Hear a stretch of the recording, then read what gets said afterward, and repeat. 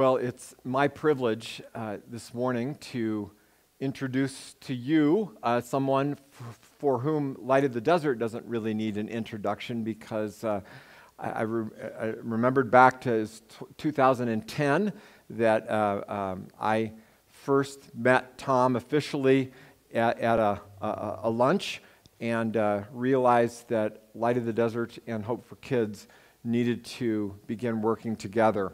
And cut to the chase, in 2014,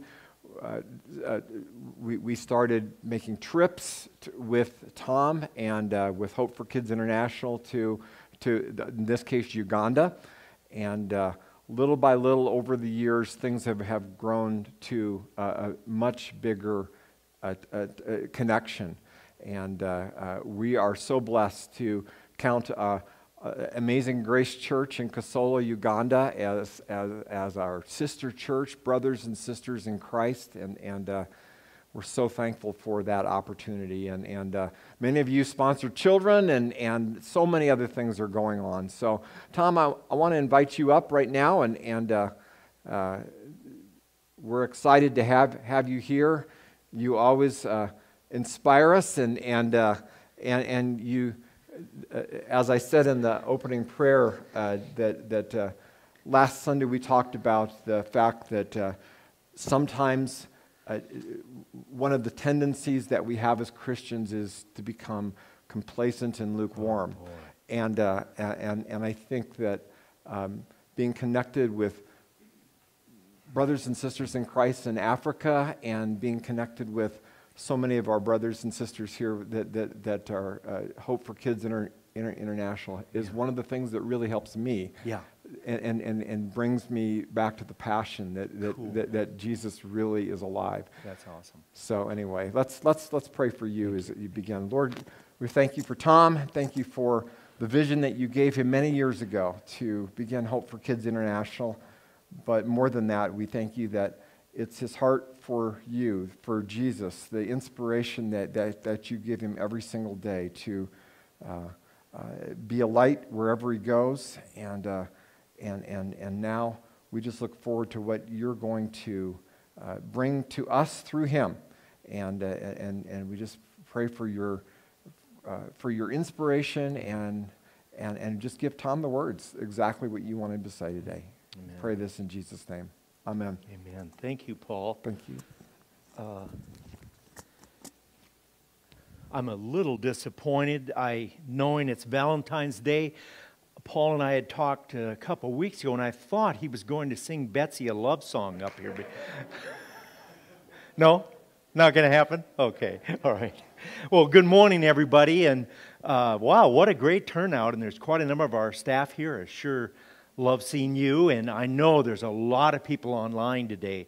I know we sent an e-blast out to our supporters around the country a couple hours ago, and so gave them the link for Light of the Desert. So hopefully a number of you are watching today. I know I have some family watching, and so I want to make sure I say hi and all of that. And thanks, Paul, for the opportunity to be here.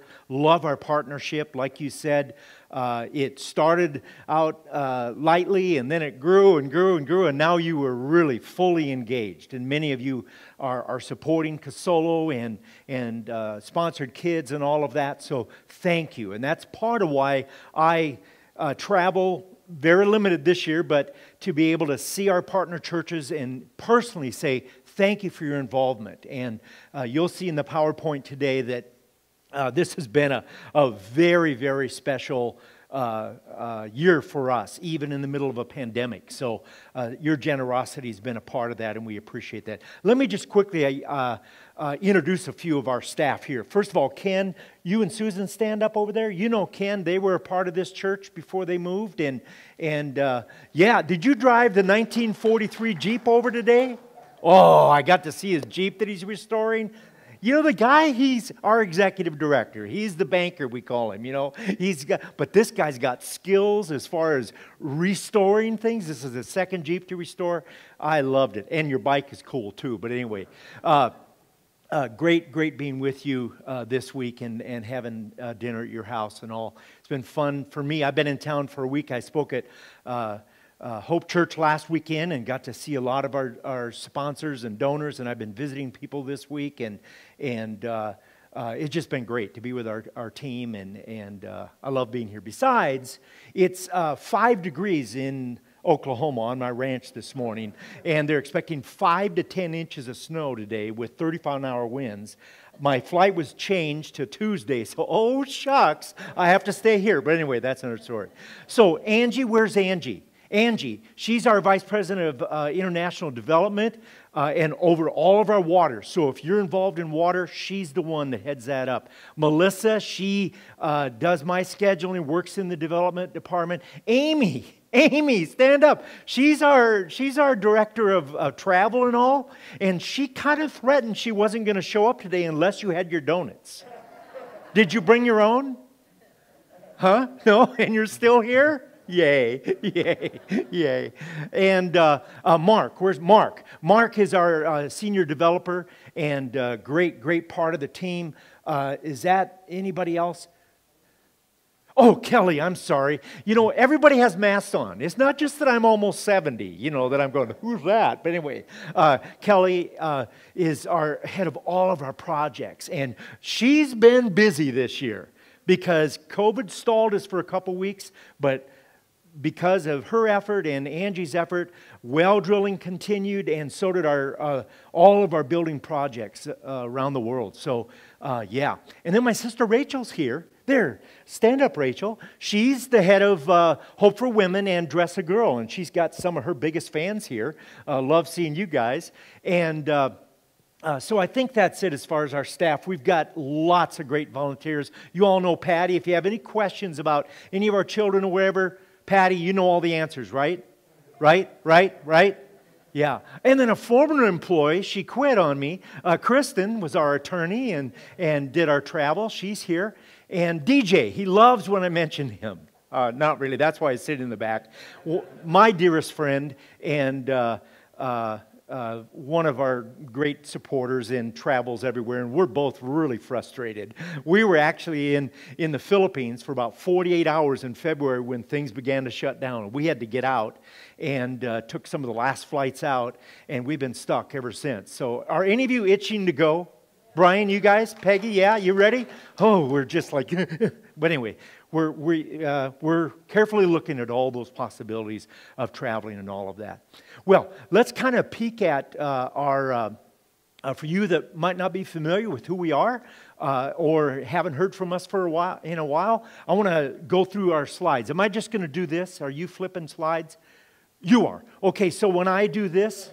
All right, that means in Oklahoma, that's a twister's coming, okay? But here it means next one. All right. Where are we? Yeah, there we are. Oh, there's my family. Oh, I feel so bad for them. I mean, seriously. Because Sarah, my wife, and Grant, my son, and Sophie, my daughter, and then we have another girl living with us. They have been working nonstop the last couple days because everything is frozen up. And all our horses are thirsty, and we have chickens and geese and ducks and guineas and, yeah, lots. Oh, donkeys, horses, cats, dogs, cattle, no alligators. But anyway, everything's frozen up. So they're out there. Grant, my son, is out there with an axe chopping a hole in the pond so they can get. And then she sent me a picture last night that they'd hauled about 300 gallons of water to our big stock tank. So anyway, appreciate them. My wife works for FAA and is working on a NASA project right now, so she's, a little more brilliant than myself. Okay, this little twist. Oh, there I am. There's my favorite horse, Clover. He's 16 hands. There's the donkeys. Yeah, and the cattle and the horses and all. There's our latest. Your favorite, right, Peggy? That's Maverick.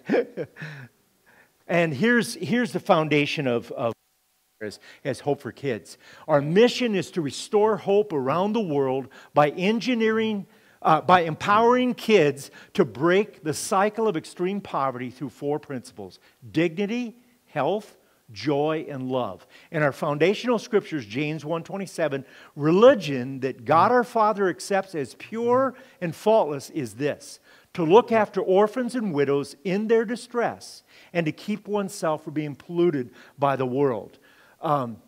One of the ways that we do that is our international missions. We're involved in Uganda, Cuba, Guatemala, Mexico, Philippines, Romania, Israel, and India, and Nepal. And of course, all those trips are on pause, but keep in touch with us, keep watching, because as soon as that country allows us in and we feel it's safe for our teams, we'll begin slowly to return to our international trips. And that's such a big part. These are some of the highlights of some of our people in different places in the world, and the impact it has when we're personally there is really special. That second picture in is a special project of Rachel, where they do a spa for the women, and even our young men, like this young man, wash the feet of that lady, and it's really a special thing. I don't know who that is on the far right over there. Yeah. So dear children, well, okay, that's good. Let's go on. So in the last couple years, we've secured a property, a 26-acre campus in Tororo, Uganda. That's our headquarters and all of that. And some really exciting news this week. Was it this week or last week? Our vocational school opened up, and we have 26 students that have started there now. So we're so happy. Our students are starting to go back to school around the world, and so we're really happy about that. And this is some of the construction that's going on. Our headquarters there, and it's fully going on while we speak. And we're really grateful for that, and Kelly heads all of that up. Our medical outreach has been a big blessing around the world. Wherever we would do a well or have a project, or to the indigenous people of the Philippines, we would take medicine to them and have medical outreaches, and that's so critical at this time, because so many people are suffering deeply in the rural areas. And this is something that we'll expand on in a second. But safe water, you've been a part of, well, look at there. Is that accurate now? 771? Wow, 776 deep water boreholes, restoring hope and improving health. We did 80 wells last year in the middle of the pandemic. Absolutely amazing. Yes. Yeah. And here is that you have been a part of 12 wells. And there's the name of those villages that you have changed. And now there's 2 that are going on right now. This is the current water source of the Kasolo Primary School. And pictures do nothing for what the reality is, do they, for you that have traveled with us? So thank you for that. That's huge. Thank you so much for doing that. And as a result, this was kind of a surprise to us, but hundreds of people have been baptized at our water dedications. And the reason is, I like to make it personal for you. If you lived in one of those villages and you believed in a loving God, yet your children were dying because they didn't have access to safe water or medicine and basic shelter and education, how loving would your image of God be? And I know what I'd be doing. I'd be complaining and shouting and saying, God, where are you? Because look at this. And you have not really been very kind and loving here. And when we drill a well, that symbolizes that God shows His love to them. And we've heard so many stories of how did God find us in this rural area, in our little village. God must truly love us. So many people give their life to Christ. They trust in Christ. In Uganda, most people have heard about Christ. It's kind of a Christian country in a lot of ways. In the government, you'll have prayer meetings and different things like that. And so when they see this, so clean water, a little portable swimming pool, why not baptize? So it's part of the joy of the power of bringing water. It's a very, some people have said, well, it doesn't sound very spiritual. But I think more people have come to Christ through that.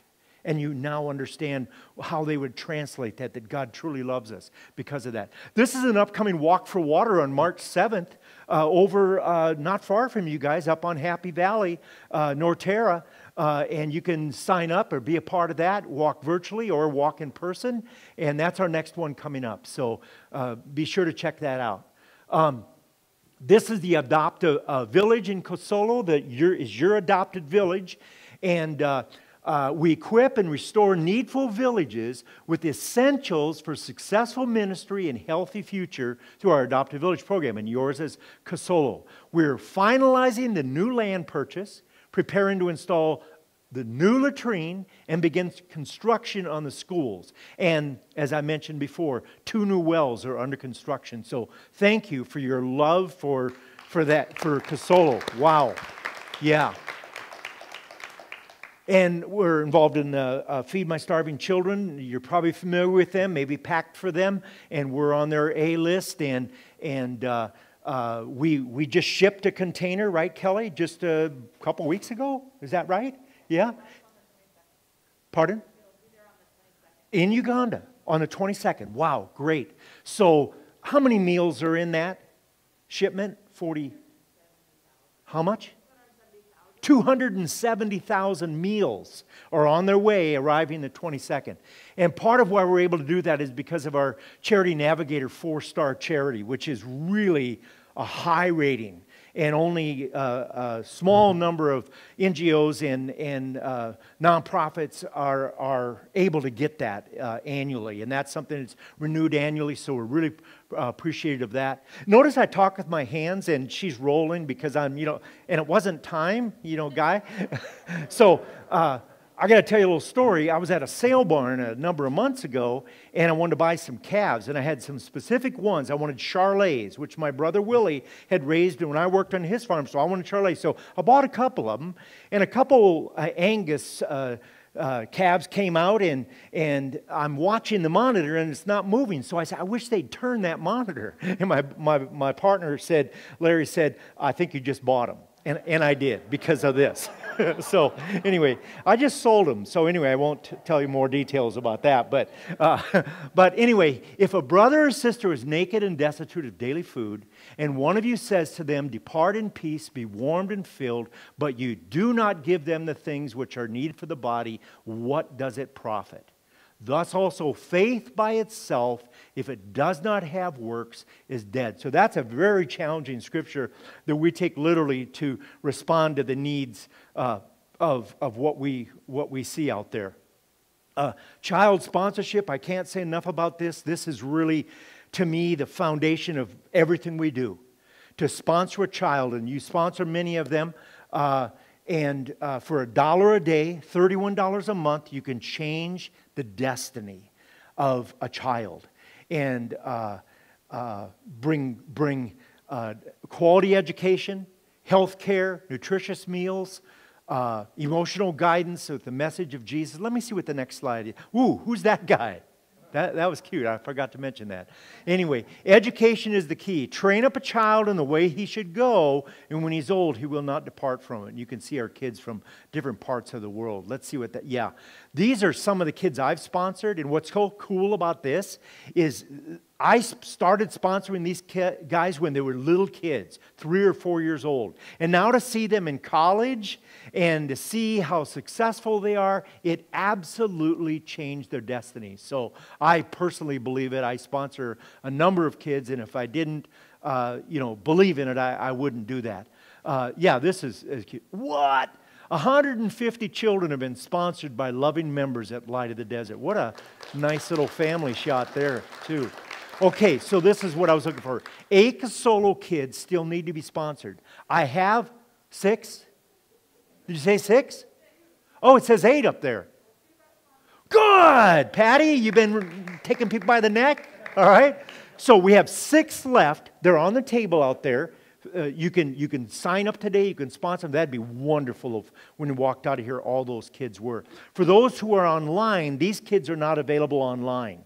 But if you go to our website, hopeforkidsinternational.org and /sponsorship, you will find there that you can sponsor children online. So we invite you to do that. We have many, many children that are waiting for their prayers to be answered and have one of us commit to $1 a day.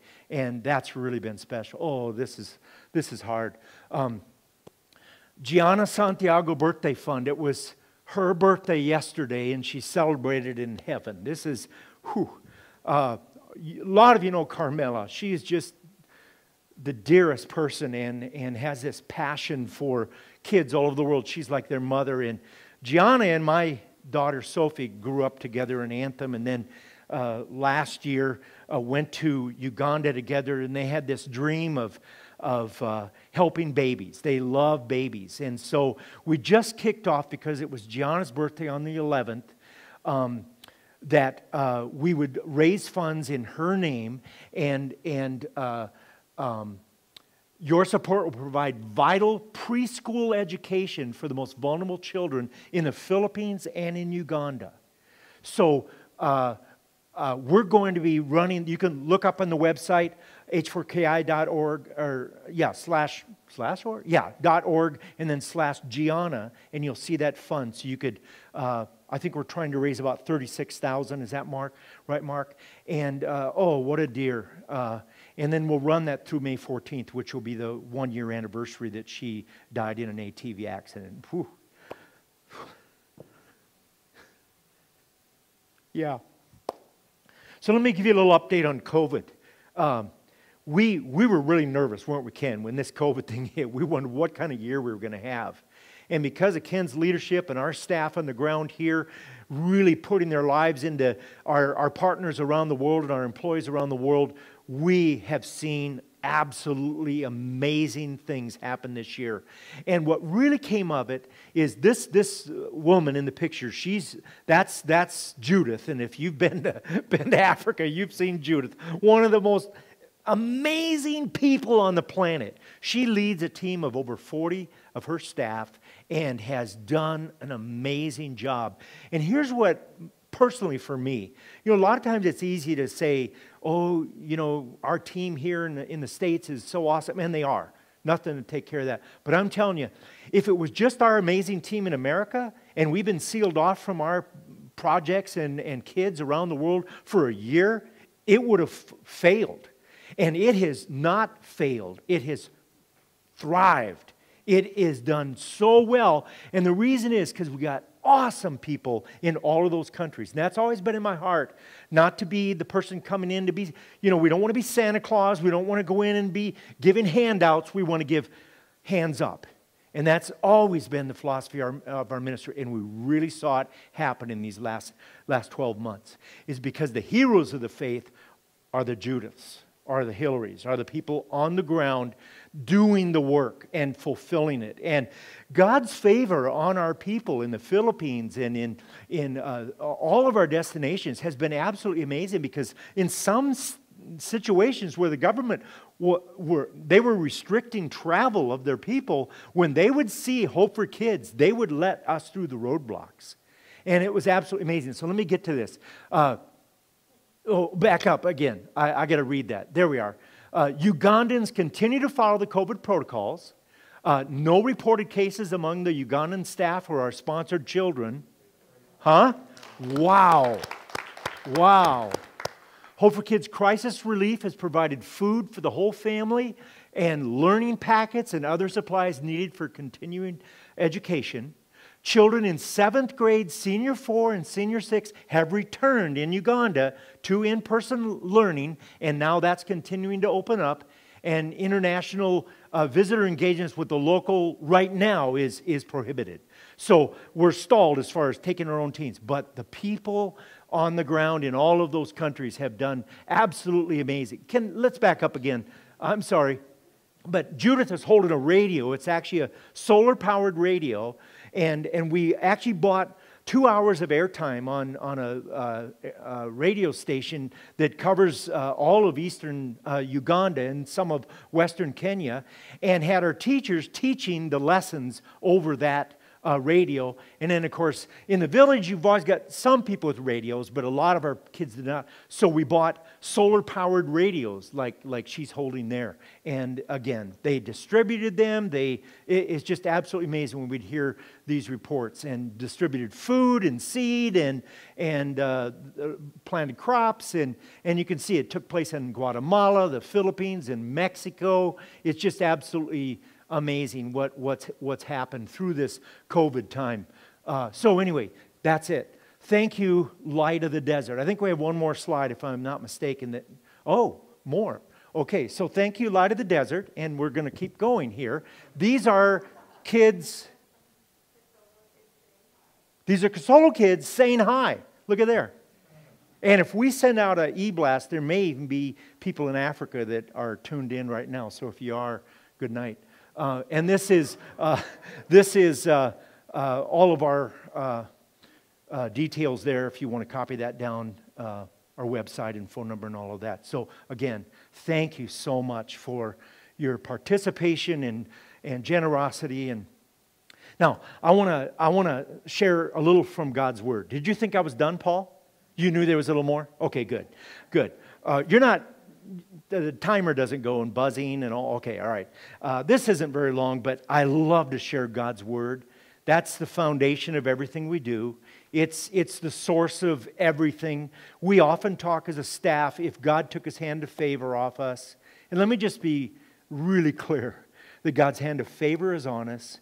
The blessings we received this year, the financial support, the way things have gone internationally, that's God.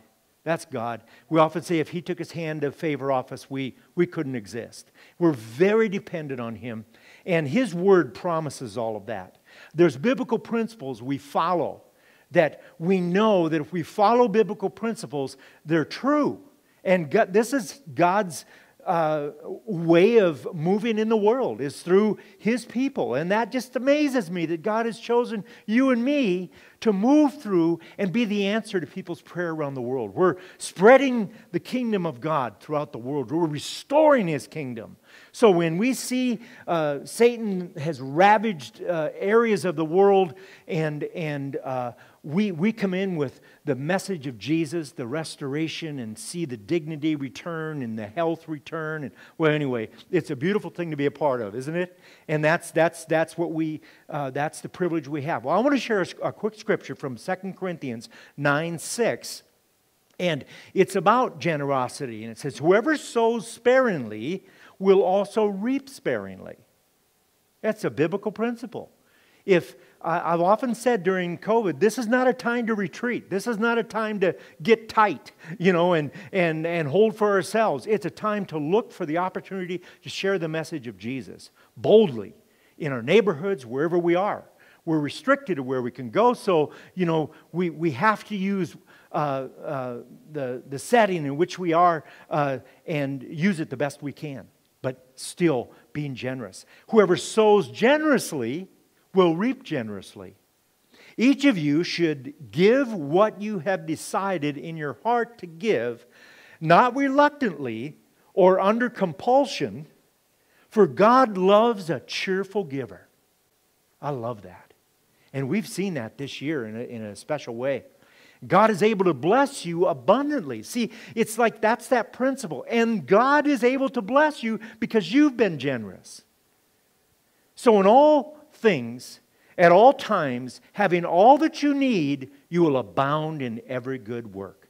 As it is written, they have freely scattered their gifts to the poor. And that's what we've been talking about this morning. And their righteousness endures forever. Verse 10 says, now He who supplies seed to the sower and bread for food will also supply and increase your store of seed and will enlarge the harvest of your righteousness. This is not a verse I would have chosen for 2020. Right? I thought it was going to be a very disappointing, lean year.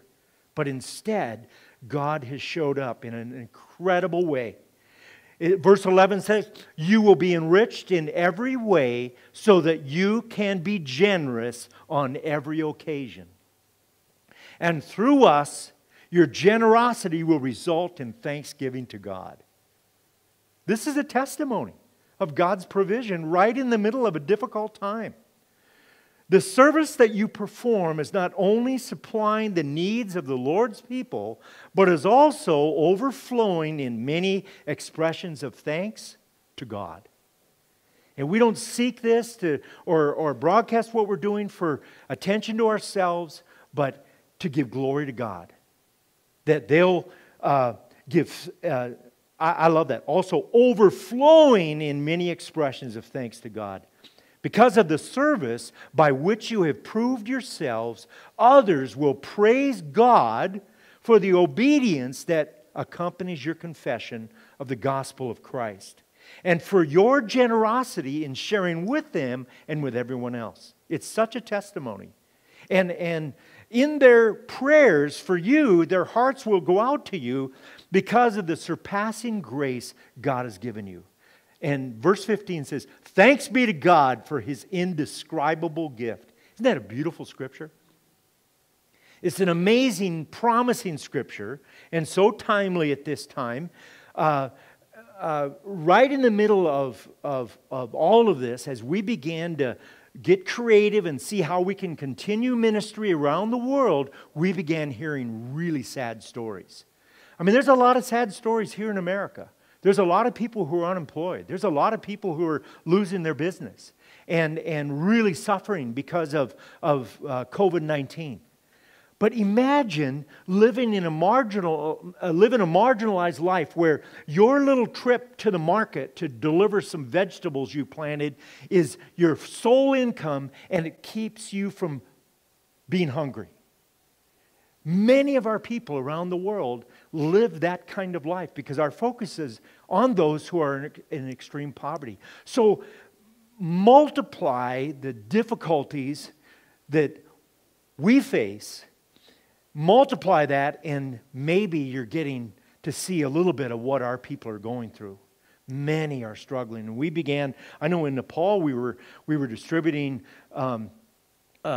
personal protective devices like this and different things, and they were saying, we need those, but we're hungry. People were starving. I read that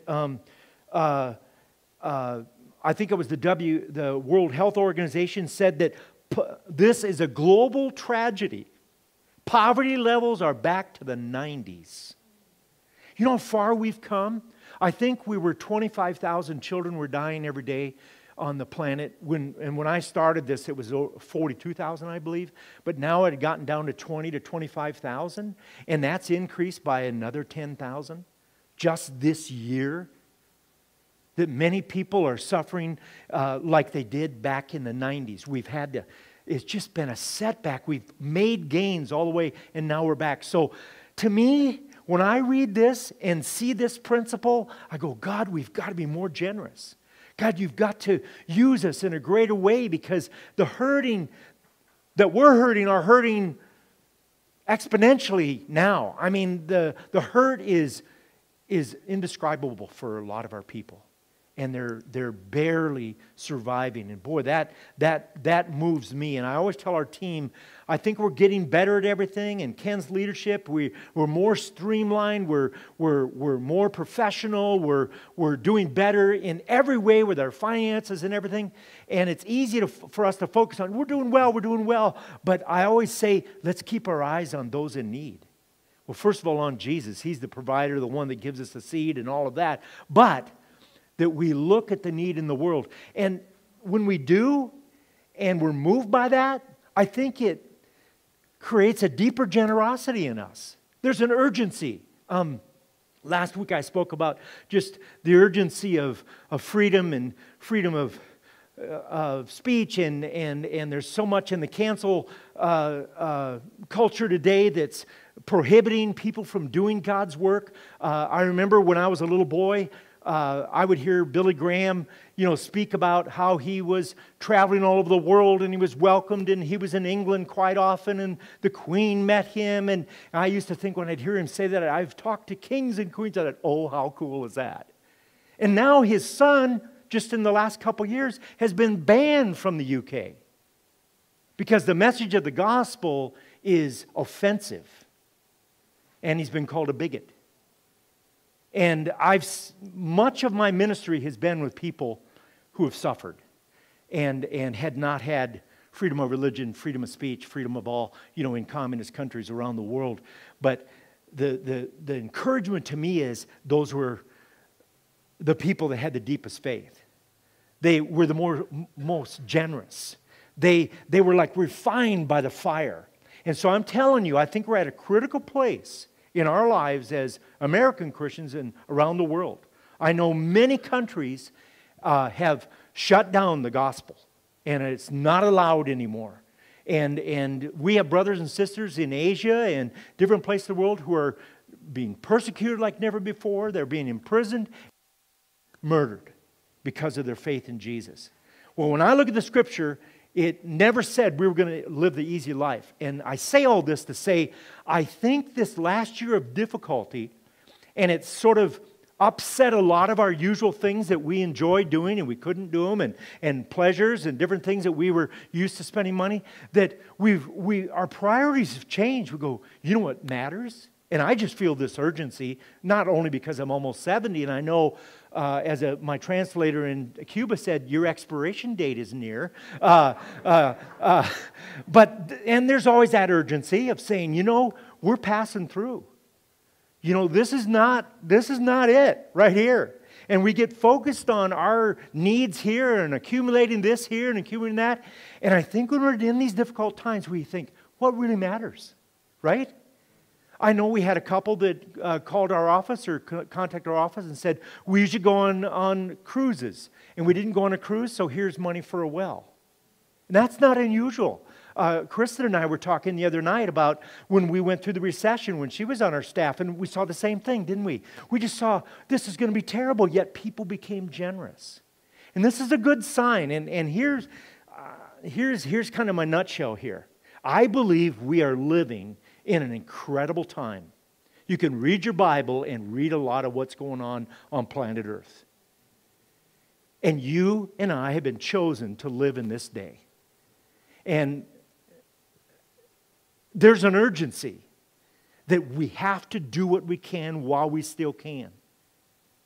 We have to do what we can, and there may be some barriers. There may be some difficulties we face. It may get more and more difficult to speak about Christ. On most of our university campuses, much of the teaching is against a God. I was with some young people last night, and a lot of that came out. The skepticism of a living God, of all that we traditionally believed in just a decade ago, 2 decades ago, is no longer taught, and it's almost anti. And so we come out, we get educated in this way. So we're the salt and light in maybe one of the darkest periods in the history of our nation and of the world. I believe, as Ephesians 6 says, we don't fight against flesh and blood. This is a demonic struggle. This is principalities. The enemy knows his time is short, and he's raging against people. And so there's all kinds of awful, evil things going on in our nation and around the world. So I just say that. I don't like to dwell on negative things, but I just say that to say, as Pastor Paul said at the beginning, you can't be lukewarm in this setting. You're going to have to choose. And if you choose to be a follower of Jesus and fully engaged with Him, and these principles are in your life about sowing and reaping, let's search our hearts, because this is really an important time in our life. But not just that, but in the place that God has us right now. So. Let me just say a little bit about this biblical principle I've been sharing, because there's always an abuse. Now, what I've read today pretty much says, if you give, God will give. And so there's this movement that's all across the world that says, this is your way to get rich. This is not a get-rich scheme. That's never the goal. I'm going to give this so I get more. But we call it American gospel. It's all over the world, especially in Africa, I've seen it. And they think that if we do this, then we're going to be gaining and gaining. So it's like calculating. I gave this much, so He's going to give me this much. That's not what it says. And it's never the goal of getting rich. In fact, the Bible does not encourage getting rich. It says in 1 Timothy, Paul writing to Timothy says, but godliness with contentment is great gain. For we brought nothing into this world, we can take nothing out of it. But if we have food and clothing, we'll be content with that. Those who want to get rich fall into temptation and a trap and into many foolish, harmful desires that plunge people into ruin and destruction. Verse 10, for the love of money is the root of all kinds of evil. Some people eager for money have wandered from the faith and pierced themselves with many griefs. But you, man of God, verse 11, flee from all this, pursue righteousness, godliness, faith, love, endurance, gentleness. Fight the good fight. Take hold of eternal life, which you were called when you made your good confession in the presence of so many. It just breaks my heart when I see the American gospel going around the world and people using that to, and usually it's just the pastors that get rich and nobody else is, and it's kind of a sad commentary around the world. But I always said, and I learned this at the Lutheran Bible Institute, read a scripture, read it in context, what was the author saying to the people at that time, and dissect that and keep it in context of the entire word, and then how does it apply to me? And a lot of these biblical principles apply to us here in 2021. And it's beautiful if we follow these and are not consumed by attaining things in this life and only focusing on these few short years that we have in this life, but instead laying up treasures in heaven, what it's all about. So, was that a little too preachy? It was okay? Okay, because it's God's Word, and we need to be reminded of it, and we need to embrace it and live it. Because there's some beautiful things about generosity that are here that if they're kept in context, God's hand of favor will be on you, and He will bless you. And I visited with a donor this last week, and he was talking about he's a very generous man, and just how God is continuing to bless him beyond his expectation. We said, that's the principle. Be generous. And God, my parents, we were really poor in Iowa. You know, my dad was a little mechanic. He made about $400 a week, 7 kids. Am I telling the truth, Rachel? Yeah. But was it our mom that always said, you can't give out God? I think it was our mom. Either our mom or dad said, and I used to get so upset because he would write a check to the church first. If he got $412, you know, he wrote out his check for like $41.20 or something like that. And I used to get so upset because we needed it. Yet he said, your first fruits go to God. And he modeled that for us, didn't he? And that really, really resonates with this principle that you can't outgive God. And you know what? We never went hungry. We didn't realize we were poor. We had everything we needed. And especially the love of a family. Each of you, verse 7, just to wrap this up, says, each of you should give what you've decided in your heart, not reluctantly or under compulsion, for God loves a cheerful giver. So the challenge is there. How do we respond? Let's examine our hearts, ask God to help make changes and possibly in our lifestyle to make a greater impact in the world. The need to be the light for Jesus Christ in the world right now in 2021 has never been greater as far as I'm concerned. And the challenge to be more generous with our time, with our resources, with our attitudes. Oh, it's easy to complain. Let's be positive. Let's love people. Let's really let them in on God's unconditional love. And it's never been more critical. So let's be a blessing, okay? Are we together? Is this good? All right. Loving God, thank you for your word. It's so clear. Thank you for the opportunity to speak it here in this beautiful sanctuary and around the nation as people watch online. I pray that God, you will speak to each one of us individually. Because I know this isn't a corporate thing that you want to say. You want to speak to us individually. This is the change that needs to take place. Be more generous. Trust me. Release. Care for those in need. It's a critical time in Jesus' name. We thank you and give you glory. In Christ's name, amen.